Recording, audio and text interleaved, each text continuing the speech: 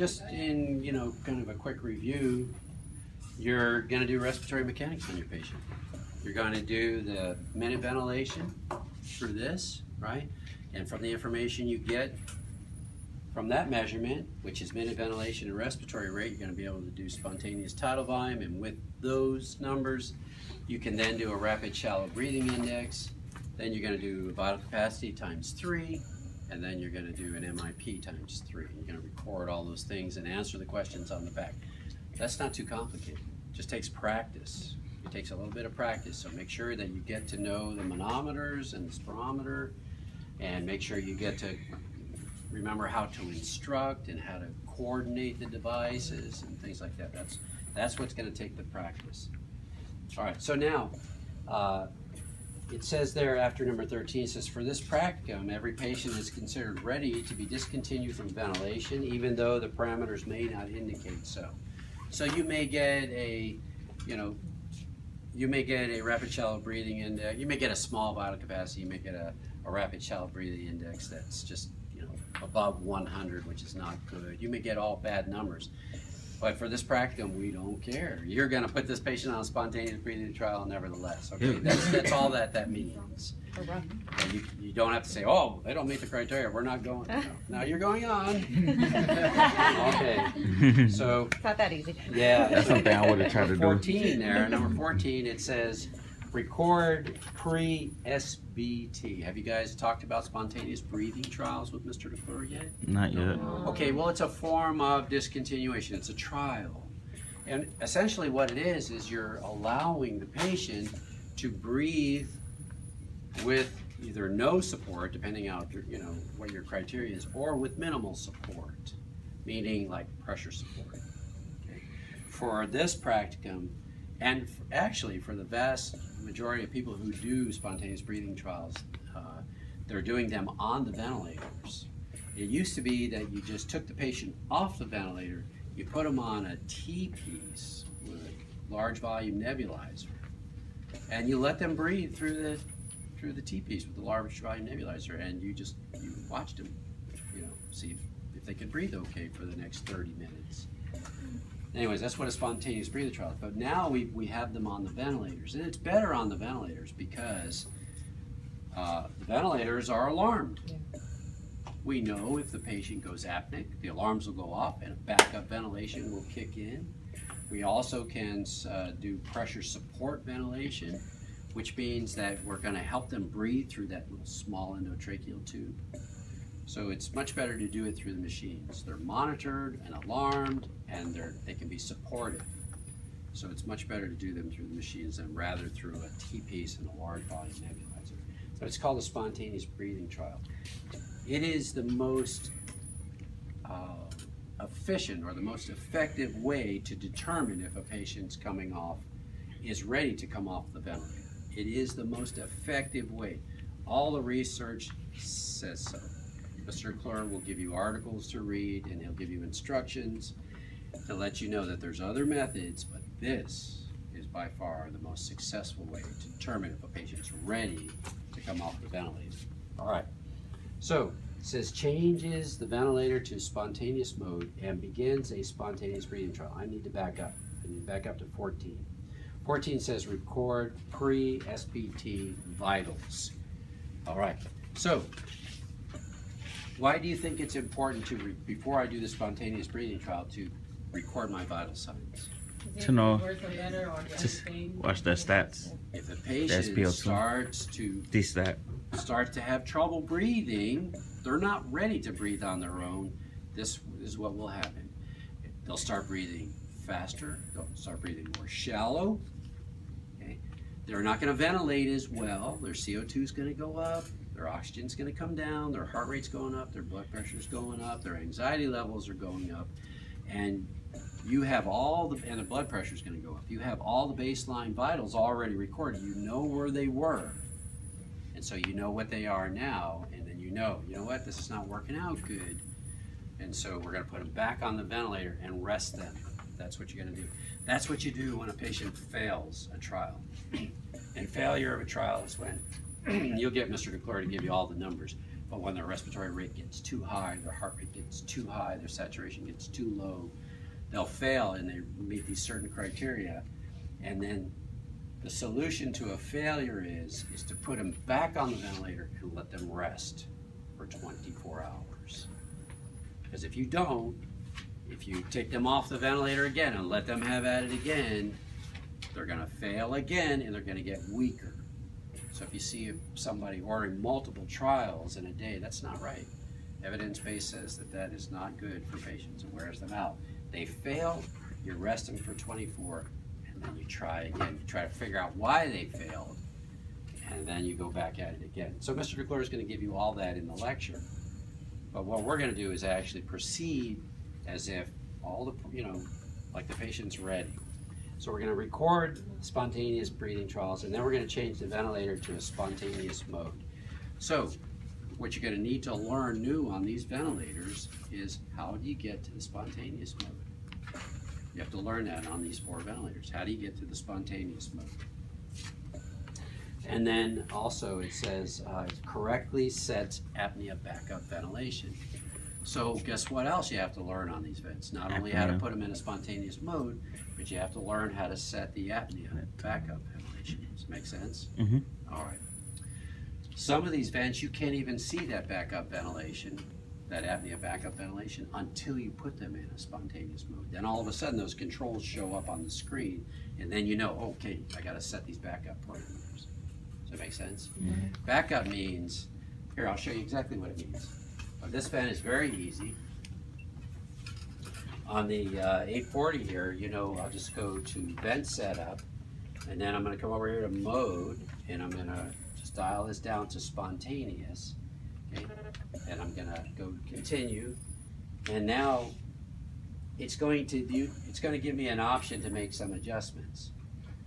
Well, we're not concerned about the tidal volume or the flow or this. That is strictly for, you're going to see it's for manual ventilation. What I'm interested in now is pressure support. That's what I'm interested in. Remember, if the patient is breathing through an endotracheal tube, that's difficult. So we're always, if they're going to breathe spontaneously, they're always going to have a pressure support setting. If you have them in SIMV, okay, you have some spontaneous breathing that goes on between the mandatory breaths. What are you going to put on those spontaneous breaths? Pressure support. Why? To overcome breathing through that tiny little tube, and it is tiny compared to the size of your trachea. So here's my pressure support control. Minimum, you're going to set that to 5. Nowadays, you see people set that at 10 or 15, and then if the patient does well, they start to titrate it down a little bit, but minimum is 5. So I'm going to accept that 5, and then my everything else is the same. The FiO2 is the same, blah, blah, blah. All right, so now I'm going to press OK. So now I went from the sandbox on this, I went up, I'm live, I'm on pressure support. Okay, that's a spontaneous mode. Do you happen to see that patient breathing at all? No. I don't see that patient breathing at all. No. Okay, all right.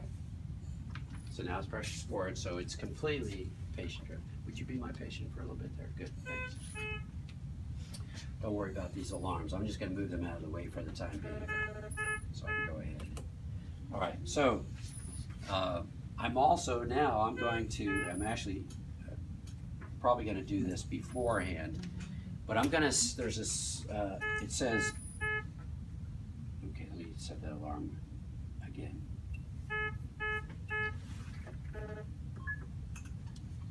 Okay, so I have the ability now to set up apnea parameters. Okay, so on the apnea parameters, when we say apnea setup, we're talking about rate, tidal volume, FiO2, PEEP settings. You want those to match what the patient was on during full support. Okay.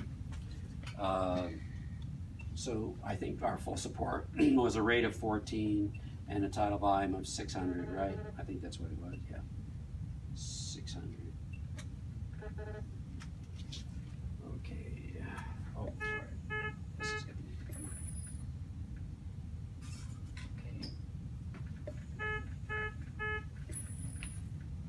Okay, start breathing for me again.